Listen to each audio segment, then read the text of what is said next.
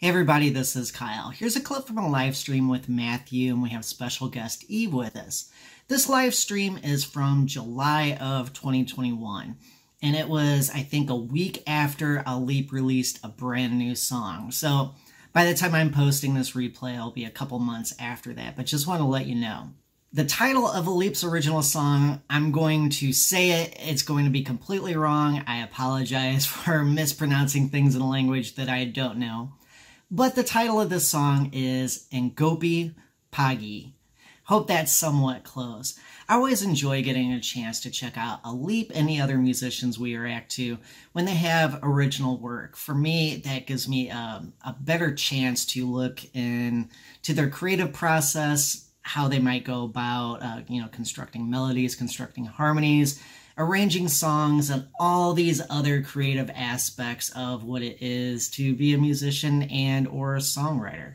Speaking of songwriting, if you like the way that I break down this song, some of the comments I say, likewise with Eve and Matthew, all three of us have original music that you can find online. Check out my link in the description to this video if you're curious, because that will take you right to Spotify and you can check out some original music and you can see if I know what I'm talking about or not. So without further ado, Musicians Panel reacts to Alip Bata's new song, Ngopi Pagi. Here we go!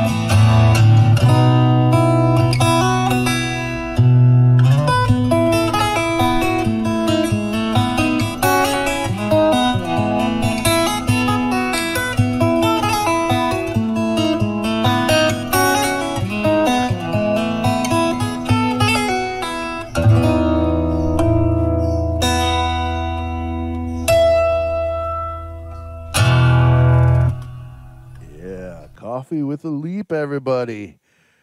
Oh my God. Let me just say immediately, I was getting Steve Morse vibes off of that. That was perfect. Like, it had everything. Like, you know, it had like the quick, happy little intro. It had the climb where it kind of slowed down and got a little bit more bold. And then it had that nice little breakdown, like pretty section. And then the whole thing cycled, you know? It kept coming back to that fast, happy thing. You know, it was just, the sections were just long enough to like keep your attention, you know, at least for me, to make me want to like, you know, just, oh yeah, what's next? What's next? What's next? And then there was just a couple of fills in there. They just ripped. I mean, they were just perfectly timed, perfectly placed, perfectly executed. And I have one other thing I want to say. It looked like he was using an entirely new audio setup as well. I didn't notice any of the microphones on his guitar. Instead, he had this new high-tech looking thing pointed at his guitar. It looked like it had a couple of condensers, maybe like a new version of like the Zoom recorder that I've been using for the last 15 years. I've had a Zoom H2 for a long time. What do you think, Eve? Well, like I said, yeah, I got like Steve Morse, Sean Lane vibes, but I guess less shreddier than those two. It's just like the chord choices and the airiness, like more their like, I guess, acoustic and like, I don't want to say instrumental because they're both instrumental. But like I was thinking of, what was the song by Steve Morse? It's God, it's off of High Tension Wires. I just can't remember. Oh, Ghost Winds. It's called Ghost Winds. Cool. It was cool stuff. I always appreciate an instrumental. Well, I would say composer for, you know, so I don't have to explain what that might mean for a minute or two. But hearing someone compose a piece like that is, it's always enjoyable, you know, and that's what I love most about doing reactions and things like this is, you know, things I would never sit around and pay attention to. You know, you get to have that experience, because a lot of times when you play yourself, you have a whole different perspective on things you listen to or how you spend your time. And that is always an enjoyable thing because you get that experience and you get to grow too.